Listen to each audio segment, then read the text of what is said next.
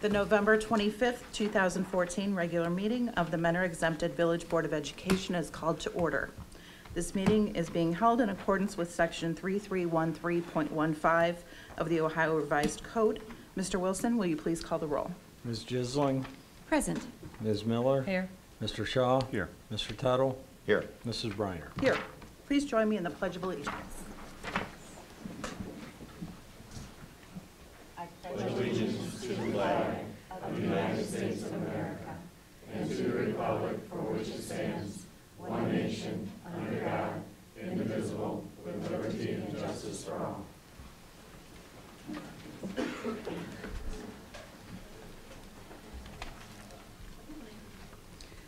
I would like to welcome everyone to the November 25th, 2014 regular meeting of the Mentor Exempted Village Board of Education. Prior to this evening, each board member has received for their review and consideration the agenda and materials associated with each agenda item for the board's approval via the district's paperless Board of Education agenda system, Board Docs. The public can access the agenda through the school district's website. The agenda is available through the district's website for public viewing the Sunday prior to the board meeting. Board members have the opportunity to call the superintendent and chief financial officer for information concerning agenda items and to request, if needed, additional information. There are two places on the agenda when the board entertains comments from the community. The first hearing of the public is dedicated to those who wish to address the board on agenda items only. The second hearing of the public is dedicated to those who wish to address the board on any subject, whether it is an item on the agenda or another issue. When addressing the board, please state your name. Comments are limited to 3 minutes. Please address questions to the president. This meeting is being televised on a delayed basis and will be shown on Time Warner Cable Channel 96.96 in Mentor and Channel 96.22 in Mentor on the Lake. The meeting can also be found on your YouTube channel, Cardinal TV Mentor, Ohio. Please place your mobile telephones on silent mode during the meeting. At this time, I would like to have a moment of silence for Mrs. Jennifer Cribbs and Mrs. Peggy Such, who recently passed away. Peggy worked for Mentor Schools for 14 years, most recently as a classroom assistant at Memorial Middle School, working with special needs students.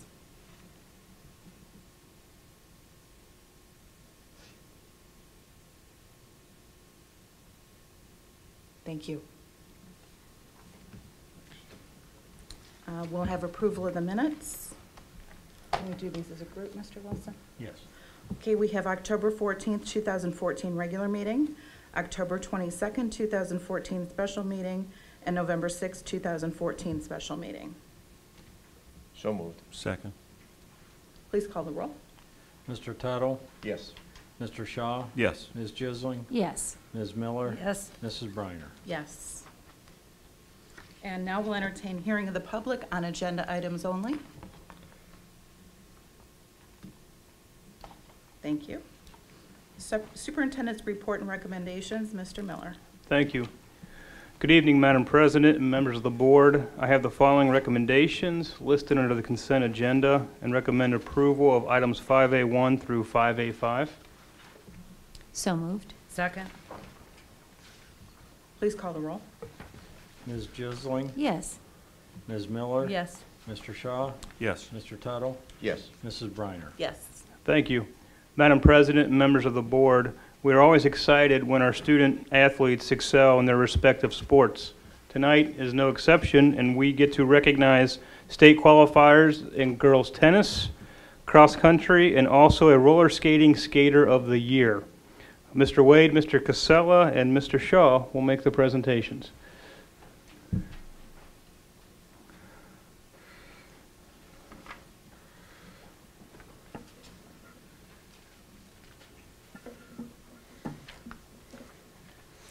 Mrs. President, members of the board, Mr. Miller, and Mr. Wilson. It's with my pleasure to introduce a member of our girls tennis team, Miss Natalie Weaver. If Natalie would join us up here on the stage.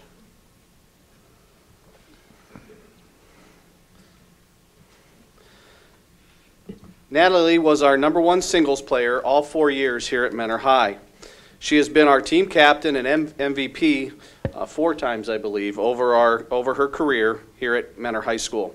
She was the sectional champ in 2012, sectional runner-up in 2013, and finally made it to the peak and qualified for the state tournament this past season. She's a member of our National Honor Society and has a 3.87 GPA in the classroom.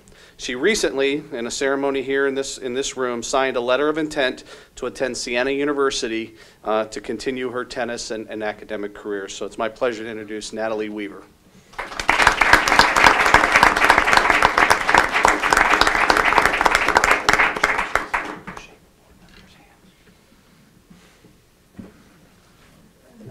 Congratulations.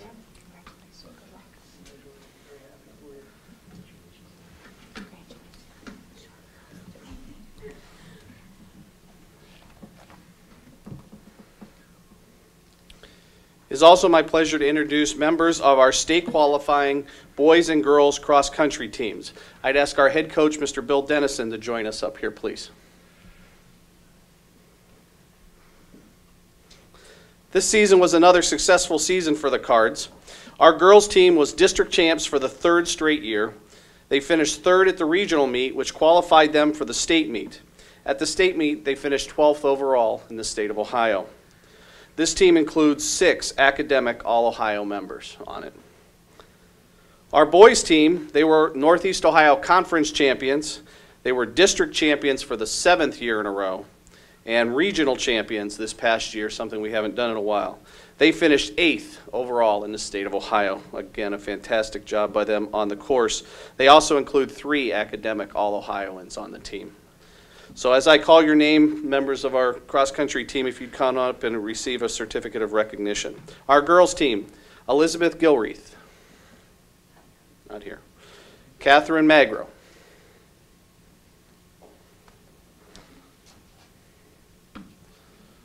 Margaret Magro.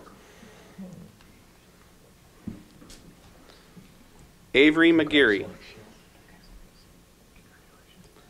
Samantha Meyer.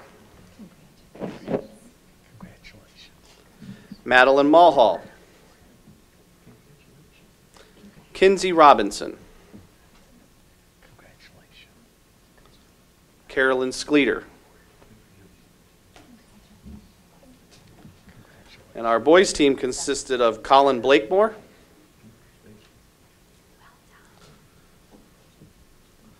Joseph Brickman, Chris Canala,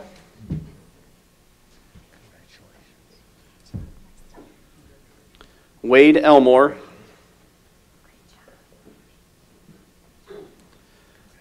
Maverick Hunsinger,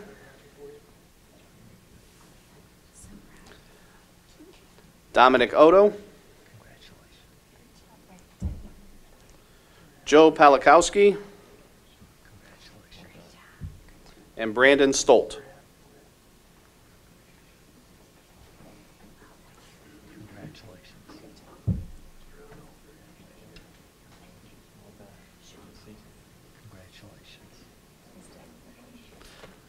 Again, another great season by our cross-country teams. Well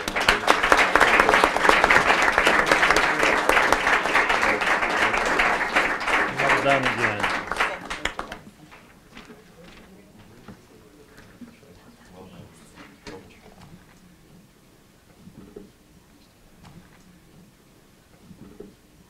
Before you go on, let me just say one thing.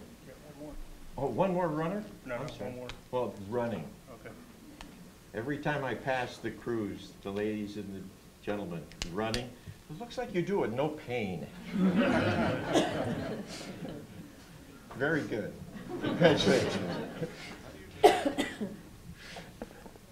Madam President, members of the board, Mr. Miller and Mr. Wilson, it is my pleasure to recognize artistic roller skater and freshman Joy Mason tonight. Joy, if you'd come join us up front, please. Joy was presented with the prestigious 2014 A Skater of the Year Award at the Ohio Figure Roller Skating Banquet. This banquet is held each November to recognize past and present skating champions. Ohio skating coaches vote to select the recipient of this coveted award. The winner is chosen based on medals earned and dedication to the sport of competitive roller skating. Level A is the highest level, and it is for the elite skaters who are extremely proficient at their sport. At the award ceremony, Joy also received a trophy in her recognition for regional and national accomplishments for 2014. At the 5-state regional competition in Shelby Township, Michigan, Joy won 4 gold medals. At nationals in Lincoln, Nebraska, she earned 1 gold medal and 1 bronze medal. This is Joy's 3rd year as a national champion. Congratulations, Joy.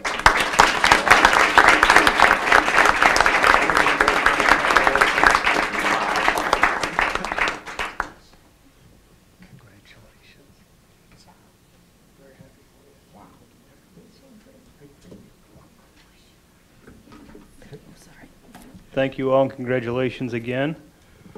At this point, Madam President, members of the board, I've asked Mr. Lynch to present his monthly straight A update.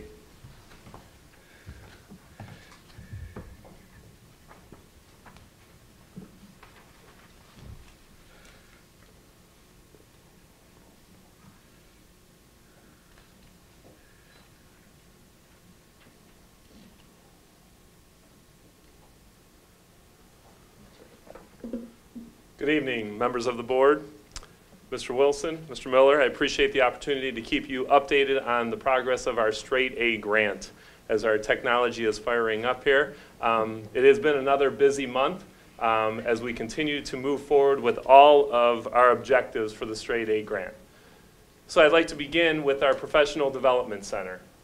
This past month, as you know, on November 6th, you have accepted the bid of Capstone Construction. We have held our first 2 construction meetings over the last 2 weeks, and submittals are already starting to come in on that, and soon this is going to, we'll start seeing the reality of this with tomorrow morning. Fencing will be going up around the construction zone to secure it, and so we've laid a plan out to be able to work traffic as that area over there still stays open throughout construction. So we are going to have a groundbreaking next Thursday, December 4th. We hope that the members of the board, if you are available, we'd love to have you present at that groundbreaking. We will have our band playing and just a couple of short talks about the Professional Development Center. So we are excited at the progress that the PD Center is occurring. Next, I'd like to update you on the progress of our Learning Center. You will see that our Learning Center has, since our last meeting, been officially named. The Hub is going to be the name of our new Learning Center, as we believe it is going to be the center of technology and innovation at our high school. And so we believe that everything that we are going to be doing at the high school is going to stem from the Hub. We have had steady progress over the last 4 weeks. We had an update, a meeting today with our White House Construction Company. The lights are currently going in. Even since this picture was taken last Friday, the ceiling tiles will start going in at the beginning of next week. The ceiling grid is already located in there. Lights are going in as well. All drywall will be completed in the Hub by the end of the weekend. We are off of school on tomorrow, Friday, and Saturday and Sunday, but the contractors and the subcontractors are going to be working throughout so that we can stay on schedule. So all of the drywall will be finished at the end of the week. Most of the painting is completed. Lights, ceiling tiles, those will be going in next week with carpeting and tile on the floor following soon thereafter.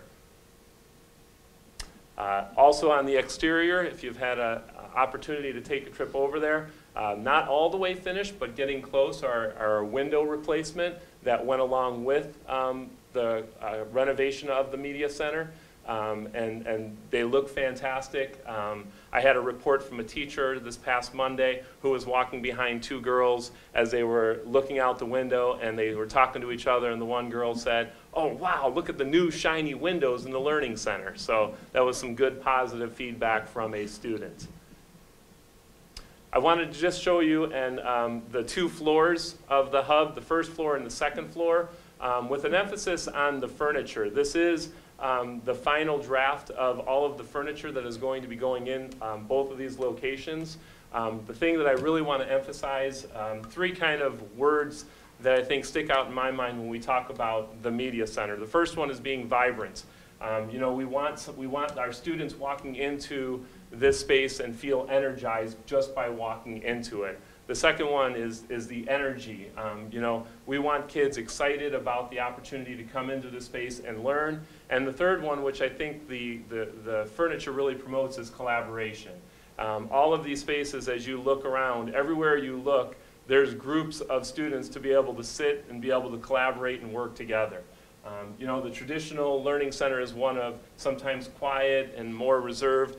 We want this to be a place where kids can come in, work together, collaborate, and learn together. So not only do we have spaces out in the open, but on the second floor we also have, when they're working on presentations together, we have small breakout rooms where they'll be able to sit and meet, talk together, and figure out and problem solve together. So we are very excited about the hub. I have the December 13th date on the bottom there. And that is the date, it's a Saturday, that all of the furniture for the hub will be delivered and put into either the first floor or the second floor, and then a company, Ohio Desk, will be using the next 2 weeks to assemble all of the furniture, ready and set to go for January 5th, beginning of our second semester.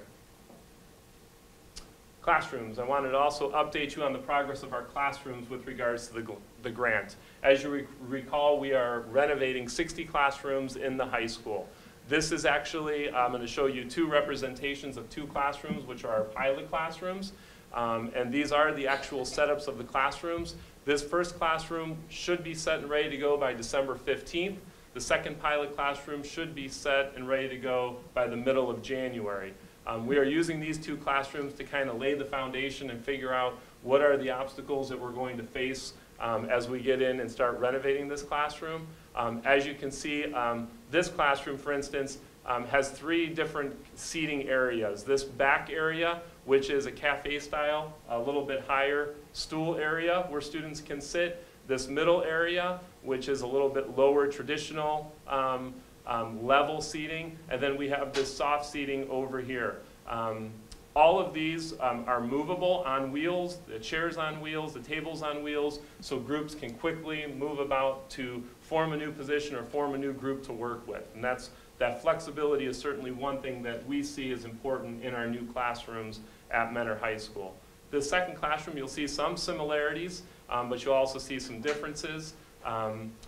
This has a little bit more soft seating. Both of these classrooms, by the way, are ELA classrooms in the high school, but you can see a little bit more soft seating in here, but also still some of the traditional regular height style seating as well. And again, this room can quickly be moved to form small groups, and so the students can collaborate and work together. The one thing you do not see on this, for instance, on this classroom, there's going to be also 3 42-inch TVs located in each one of these corners. As our students have each one of next year they'll each have their own device, their MacBook Air, that will be going into the classrooms. It will allow them to quickly connect up through an Apple TV, so as the students are working on something and they want to share with the rest of the group, they'll be able to quickly be able to AirPlay that information up to that TV to share with their group or even with the rest of the class. And so we like the idea, we're really working towards the idea of students being able to use their new devices in ways to help each other learn. Next area I want to discuss is professional development. You know, the first 3 areas, the PD Center, the Learning Center, and the classrooms, those are the physical spaces that go along with this grant. But such a significant part of this grant goes along with the professional development of our teaching staff.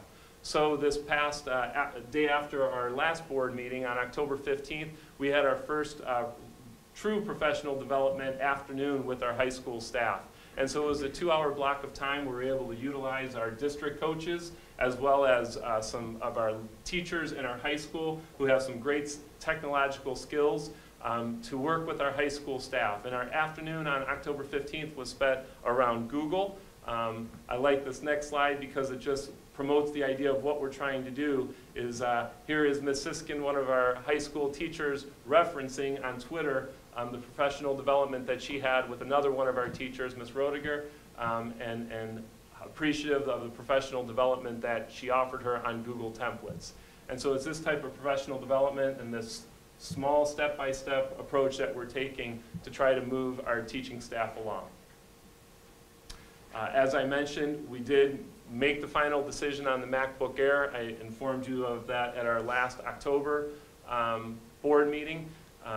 Devices were delivered to teachers on November 5th, and we had a lot of excitement around that, which I think you can see even on this next slide. I love Ms. Wolski's expression up there. She is really excited to have her MacBook Air in front of her. And I love Ms. Dickerson's welcoming my new MacBook Air, Christmas in October. So, you know, it's that type of excitement that we have seen a lot around this grant. And you can see the way we passed them out is we had all 170 of the devices laying out on the floor to greet them on our first professional development day with those on November 5th. I'd also like to give you a brief just overview of the professional development that's going to be occurring for the staff. Starting in December, we are going to have an initial 20 teachers trained in Schoology, which is going to be our learning management system. They are going to take that information and help to lead all other teaching staff members in January. We have 6 days in January. Each staff member will work a day on Schoology and be led by their teaching staff as well as myself, and work with the Kirtland teachers as well. Following that, in the months of January, February, March, and May, we are also going to be having a 2-hour session each month on Web 2.0 tools. Working with Mr. Wade, we were able to pull this schedule together so that we limit the amount of time teachers are being pulled out of the classroom, and instead we're using some time after school, 2 hours after school, in place of the staff meetings to kind of move the professional development along with regards to this grant. We are also going to have in May and June more of an academy-like for the teachers. We have identified 27 teachers who are moving a little bit quicker along this blended learning path. And we've used this analogy of stairs, and we want everybody kind of moving up the stairs. Some of our teachers are going to run, sprint, or just jog up the stairs. Others are going to walk up the stairs, and some, it's okay if they crawl up the stairs, but we just want to keep on moving up those stairs. And so the teachers who are running and jogging up those stairs, we are moving them along a little bit further. And for those teachers, we're going to be offering an academy in June, a 3 to 4 day academy that really kind of pushes their learning on blended learning a little bit further along. So that's kind of an overview of the professional development. And I'd like to end with, I think the reason why we are doing this, which are these folks sitting here behind us and all of the other 2,700 students at the high school. That's really, I think, where all of the adults that are involved with this, our passion comes from these guys, and we want them to be excited each and every day coming to school and want to love being there. And so I think Ian Meadows said it best on his tweet on October 24th when Ms. Richards shared with him her classroom setup, which is, can't wait for Ms. Richards' class renovation. It'll be so cool. I love the direction our school is going. And so that motivates me. I think that motivates all of the adults working on this grant, and we're excited to push forward. And in 2 weeks, I look forward to giving you another update of the progress of the Straight A grant. I'd be happy to take any questions that you have at this point. The smart boards in the classrooms, are they going to remain, or? You know, the smart boards are not, we're making that as an individual decision based on what the teacher needs. You know, the smart board was originally brought to the classroom as in a single computer classroom when, you know, students didn't have devices, because it was a great opportunity to display what was on one computer.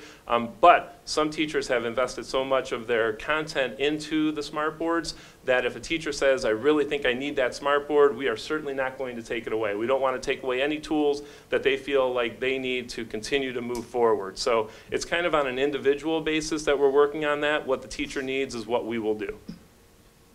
What are you going to do with the smart boards you're not going to use? Well, you know, with some of the smart boards in our district, they've started to fail. We've had some problems with smart boards with, there is a glue, an adhesive that actually contains the front of the smart board and the outside layer of the smart board where there's an air pocket. And we've had some difficulty with some of our smart boards where over time that starts to pull away.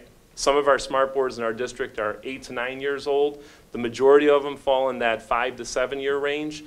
So what we'll be doing is probably using the ones that may come down, 60 classrooms if we take down maybe 30 of them, to take care of other issues that might be around the district with regards to those smart boards.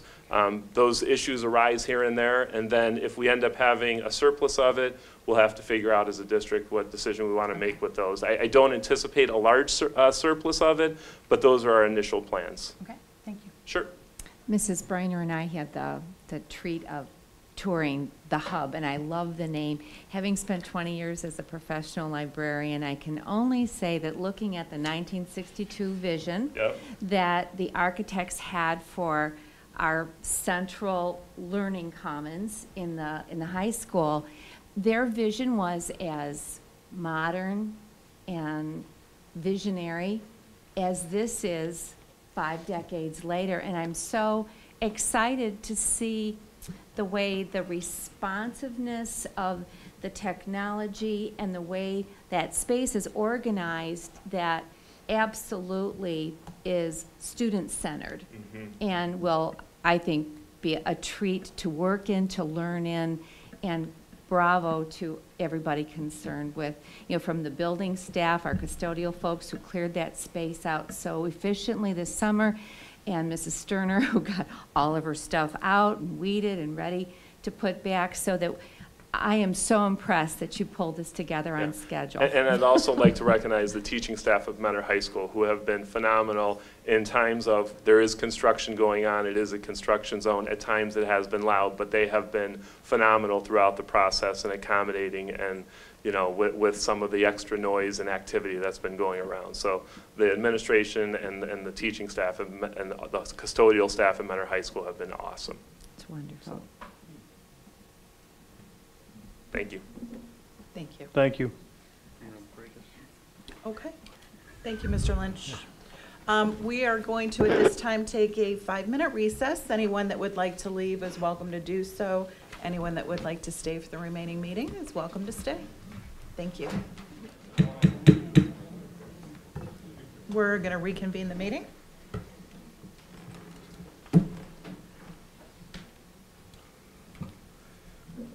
Madam President, members of the board, before I get into a report on the local report card and a little bit about the summit I was at last week, I do want to just publicly acknowledge 2 groups and thank a lot of people in this room, our Sparkles group and our art students. So both Mrs. Ambrose and Mrs. Petrino took their kids down, our kids down, to Capitol Conference, and a few of you were there. So it was just great to see how excited the kids were, how excited the parents were, just to be in that environment.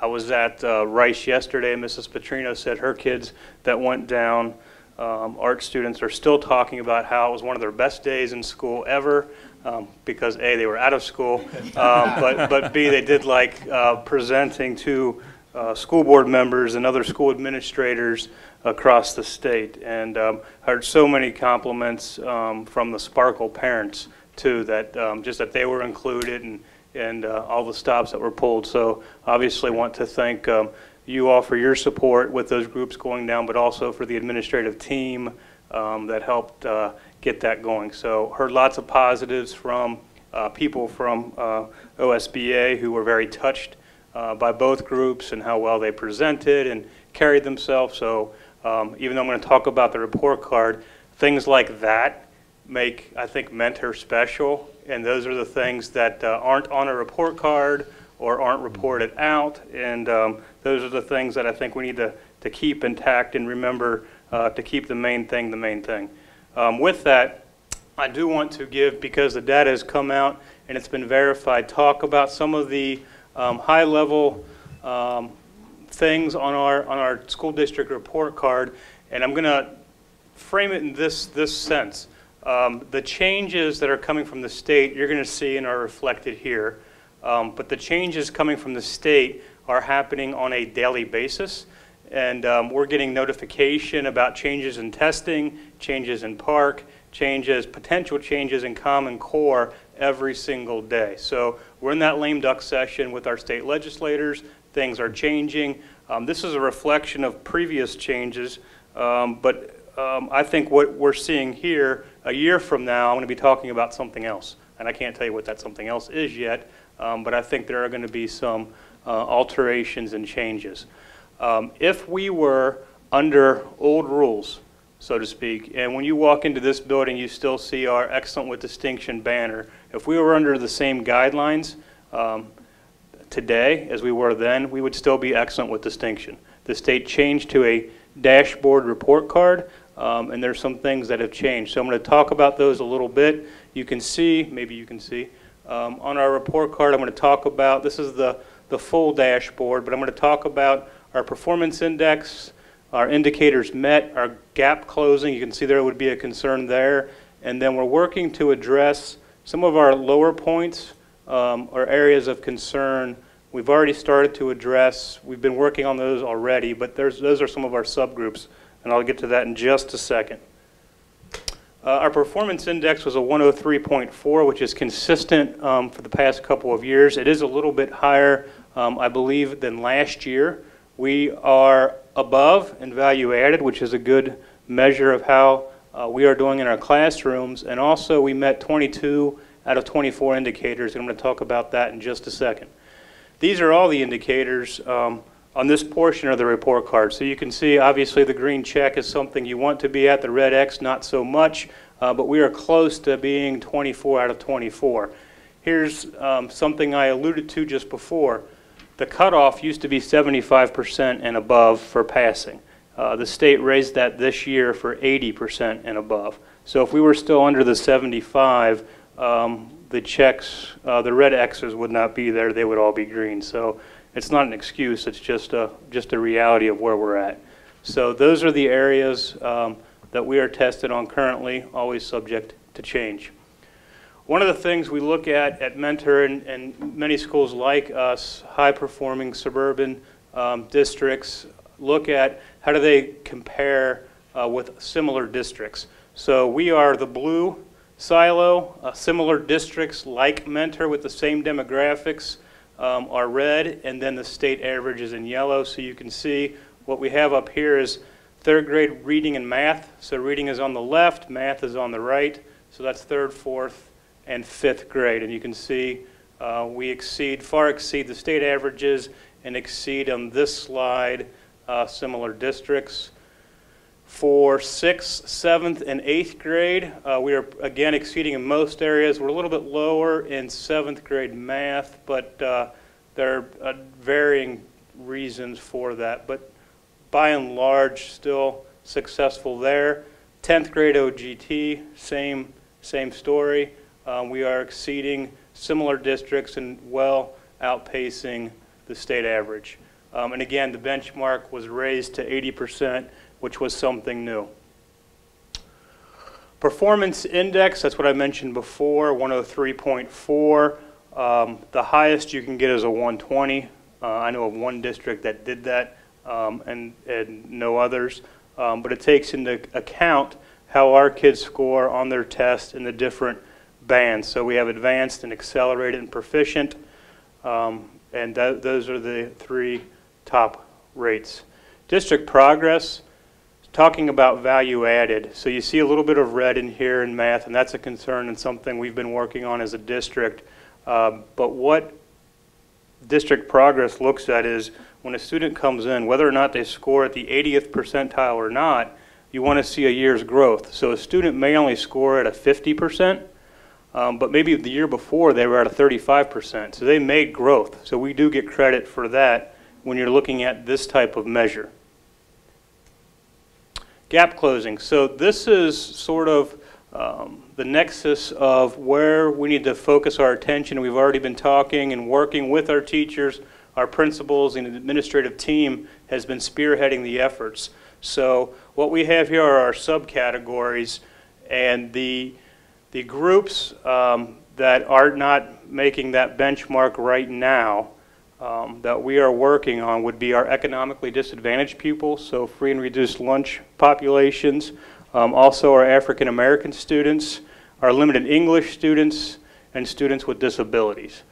Those categories and subgroups are distinctive in that we have enough numbers to trigger gap closing deficiencies in this report. So these are the things that we're working on with those subgroups. So we're targeting those populations of our students to get some more improvement to show.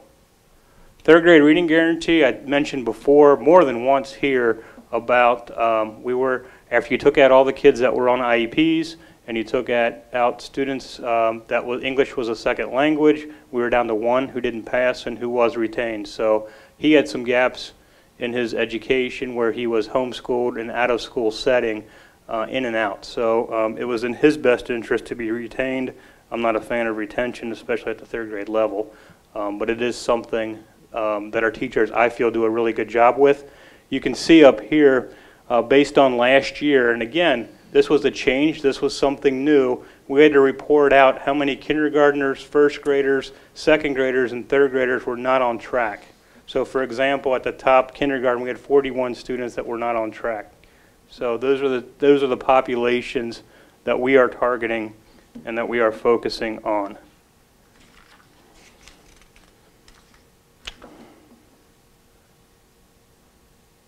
This is a slide that shows how our students in the fall, third grade, so this is third grade, last fall, fall of 13 versus fall 2014 of how they're scoring. So this is two different groups of students. So the blue silo is third graders last year. The maroon or red silo is third graders this year. So those are our students that just took technically an end of third grade year test just last month. And this is how they performed. And you can compare one year to the previous year. And then this is overall how our students are doing right now at our elementary levels that we're working on with the curriculum department, with our building principals, and our teachers are putting plans into place. So that's sort of the overview of where we're at with the local report card and what we're working on and what our focus is and has been. I want to be the best school district in the state of Ohio, if not farther out. But I will tell you there are other things to measure us by than just our test scores, even though this is very important. I'm proud of the other things that we do as well.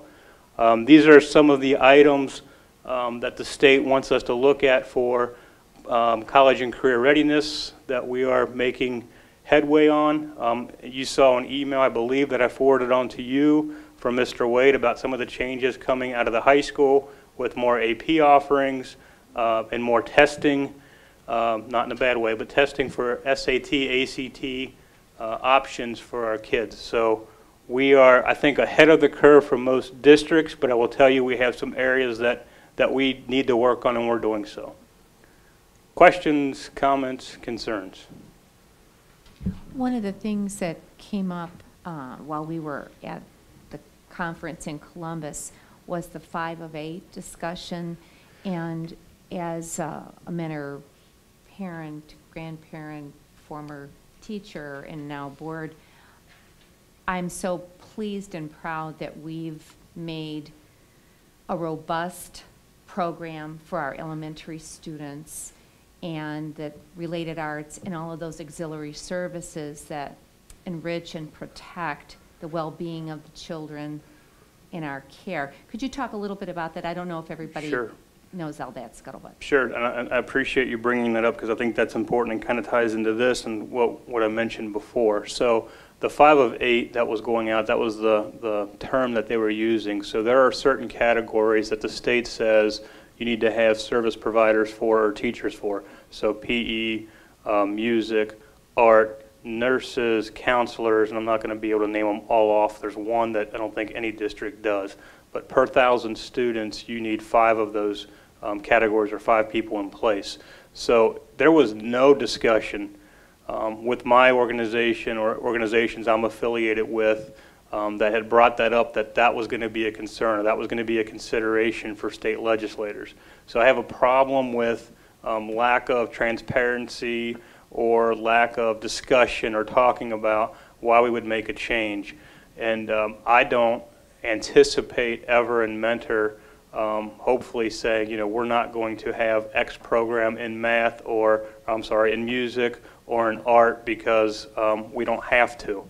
I mean, you look at the kids that we recognize tonight and how many of them have academic options now that are academic All-Americans now. And so I want to be able to provide as many options as we can for our kids. So, and that's something Mr. Wade and his team at the high school have talked about too. That's why we're doing some of the blended, some of the online options for our kids. So we have a lot to be proud of, and I don't want to be in a situation where we're starting to talk about getting rid of any of the arts programs or things like that. My state superintendent organization came out in favor of making that change, and I called down there and I asked, where did this come from, and why are you and me by default supporting that type of change? And they explained it as they're driving more towards the middle. They represent so many districts, and I'm like, nobody called, nobody put anything out before there was discussion on this, and they get that, but I think they're driving more towards the middle, and I think we're more towards the top, if that makes sense. They also explained it as just giving district the option of what they're going to have, and they used the example of school nurses. So we're way above in terms of school nursing for our students and the amount of students we have and buildings we have. And right now, you have to have so many school nurses in place, or one of the 8. And they're talking about how the legislation could change where school districts could negotiate agreements with local hospitals and healthcare providers instead of having school nurses. Now that's something that I think is not a bad idea, and that merits discussion. I could see where that could work in certain communities, certain towns. And then I said, my comment to the organization was, then frame it that way instead of saying you're just going to give districts the leverage to eliminate programs. I think that's a slippery slope to go down, because there are a lot of school districts who do the bare minimum now. And if something like that goes into place, how far does the bare minimum sink? Sorry, more than you probably wanted to know. Not at all. Especially when we look at the kinds of scholarships that our seniors earned, those skills, those advanced skills, only grow over time. And so I'm just proud of the kind of program that has been nurtured in Mentor for decades, and I'm really delighted that we're all on the same page as far as keeping that going. And the parent support for those programs is huge too, and we see that all the time. So it doesn't mean we don't have things that we can shore up and improve on, but I'm glad to be working at a district where we value all those things. Anything else till I move on? Okay, thank you. I do want to just mention briefly the Future Ready Superintendent Summit that I was fortunate enough to attend last week, that I know that a couple of you had talked to me about. I don't have slides, but I will give you one, Mr. Dudziak, be careful. I will give you one highlight, the main highlight. And look, no one's focused on me, are they? The one highlight of my trip to D.C. and this is part of the show, it's okay, and to Washington was I got to be in a place at the White House where I got to talk about mentor students and mentor teachers, and how cool was that? So that was sort of the highlight. And so while it was titled the Future Ready Superintendent Summit, I want to give you an example of mentor schools being future ready.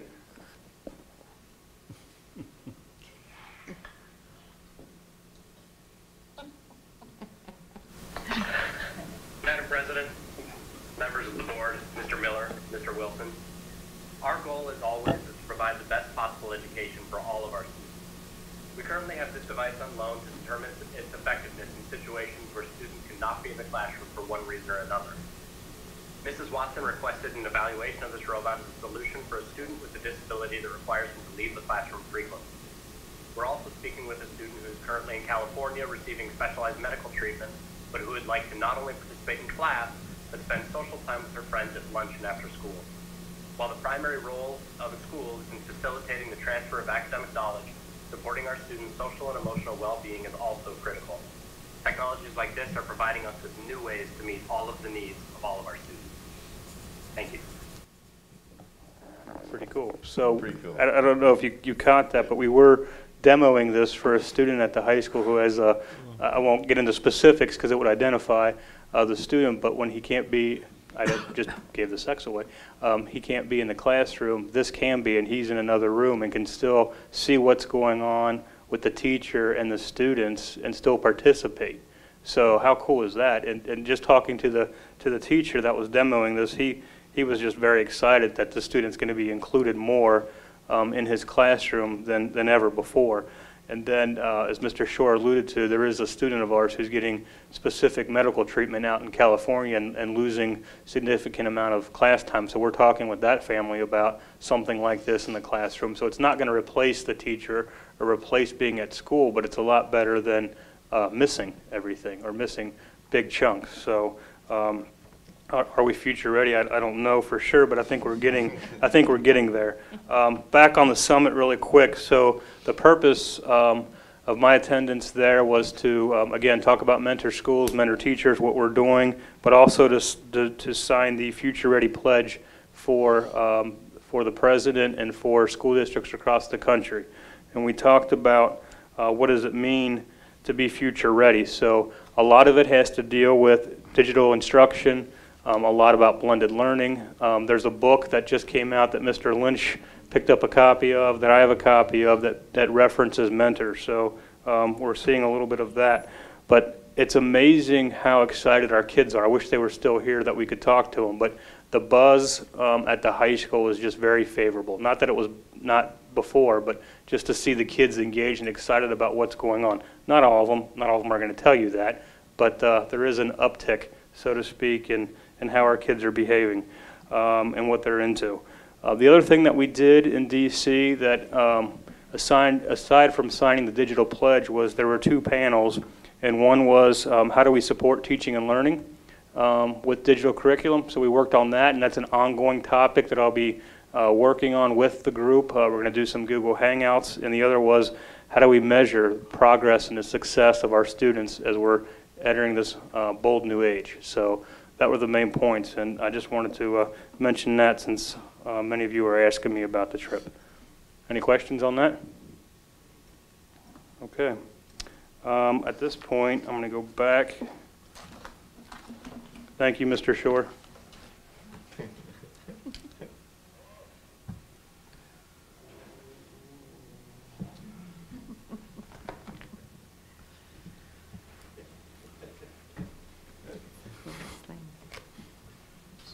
So just so you know too, that device, the other kids at the high school, no one, you'd think kids would bang into it, or they're really intrigued by it too, and have conversations with the student whose face is on there. So at this point, Madam President and members of the board, I'm recommending approval of the 15-16 school calendar and the 16-17 school year calendar.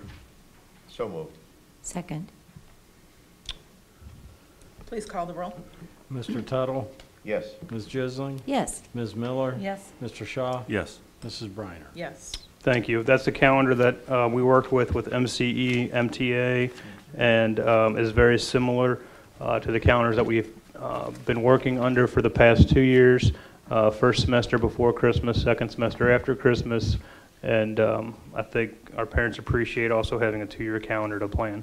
That seems to be working well. It has. So, I mean, calendars are a funny thing because anytime you change something, it affects something else. But so far, so good. And we've ironically seen a lot of other districts around us adopt similar calendars. Surprise. Madam President, members of the board, this is the second reading of the following and new and revised policies. I'm recommending approval of these policies.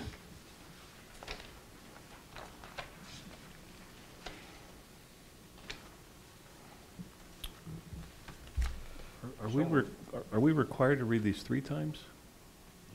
No, just 2? Okay. Second. Thank you. We get a first and a second. Tom did. Tom. Okay. Please call the roll. Mr. Tuttle? Yes. Mr. Shaw? Yes. Ms. Jisling? Yes. Ms. Miller? Yes. Mrs. Briner? Yes. Thank you. I do have one change to the agenda before I wrap up. I'm going to remove a name for consideration under supplementals.